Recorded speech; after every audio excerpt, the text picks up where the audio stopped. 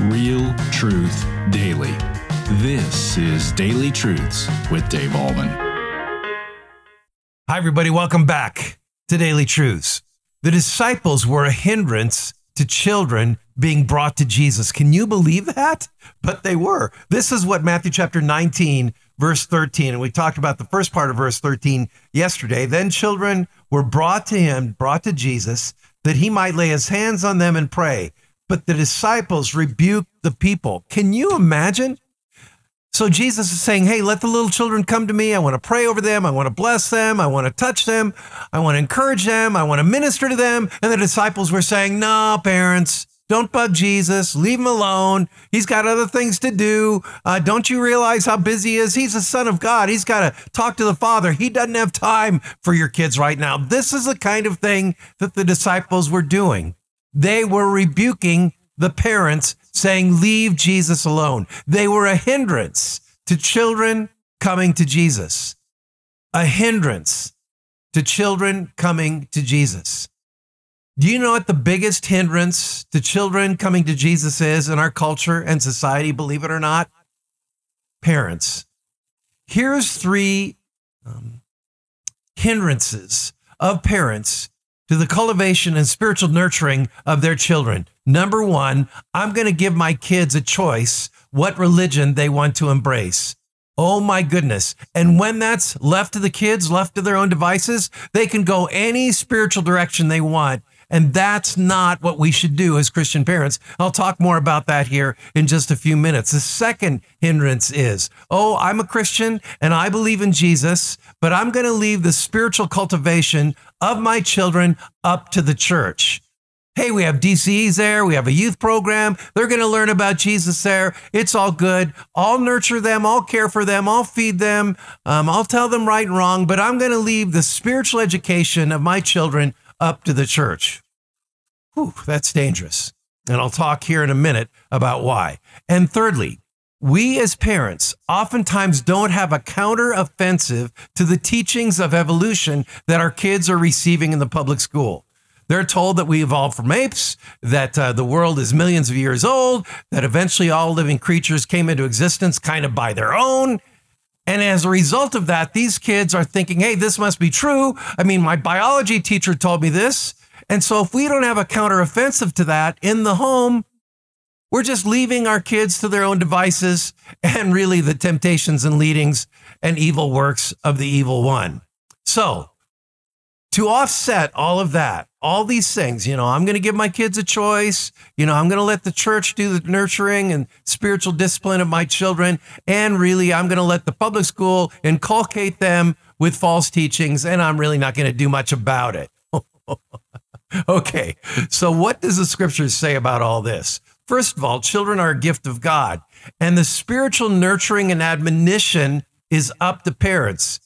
The book of Proverbs says, bring up a child in the way that he should go, so that when he is old, he will not depart from it. The Bible says, bring up your children in the fear and the admonition of the Lord. You see, it's like a relay race. The baton of the gospel has been passed on to us as parents, and now what do?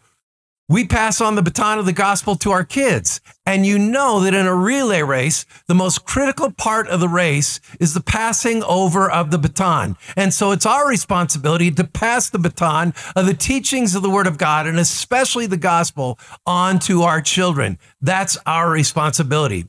There was a book years ago called Already Gone. And in that book, it said that the main spiritual influence of children belongs to parents. You can have the greatest youth group in the world. You can have a dynamic preacher in your church.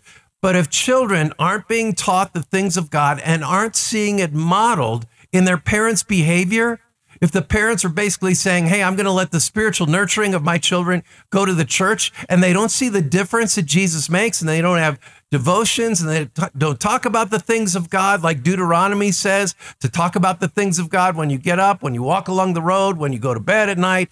If parents aren't doing that in the home, the chances of the children remaining faithful to Christ greatly decreases. As a matter of fact, that book said, hey, if you're not going to tell your children about the Lord Jesus and model the faith, chances are they're not going to remain committed to Christ. Wow.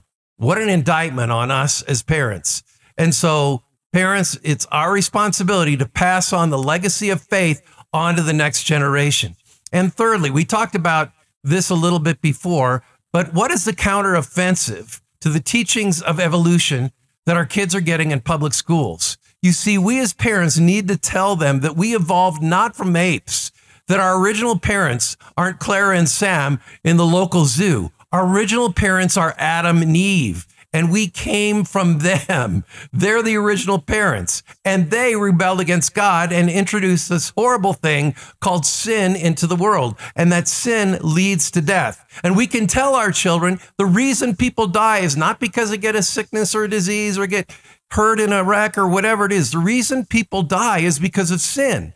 But God has an answer to that. Original sin came from our original parents, Adam and Eve, but we have an answer to it. And the answer is this: Jesus Christ came to live the life we could not live. He came to sacrifice himself on the cross for our sins. He rose again from the dead. And all those who repent of their sin and put their trust in Jesus have the promise of eternal life and the forgiveness of sins. This is the primary thing we as parents need to teach our children. So I got to share this note. Go ahead and look at this note. This is from my granddaughter, Charlie, who wrote this note to her parents. I don't know if you can read it, but it basically says, "Thank you, Mom and Dad, for telling me about Jesus so that I don't go to hell." I love it. Nate and Faith are doing their job in nurturing and inculcating their children, their child with the word of God. And that responsibility belongs to all of us as parents and grandparents. So getting back to the original thought here, the disciples were a tremendous hindrance to parents bringing their children to Jesus. We as parents can be a tremendous hindrance to our children being brought to Jesus. Don't let that happen. I'm not going to regurgitate everything I've said today. You can go ahead and play it over. And if you want to take notes and write stuff down so that you can impress it upon your mind. That's what I have to do when I study in preparation for these. Go ahead and do it. You can rewind it as much as possible. So have a great day in the Lord Jesus Christ. And that is today's Daily Truth.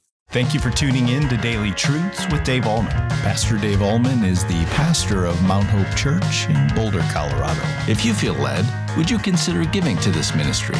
Your tax-deductible donation helps us continue sharing the gospel with as many people as possible. Simply click the link in the description below. So come back tomorrow for your next Daily Truth.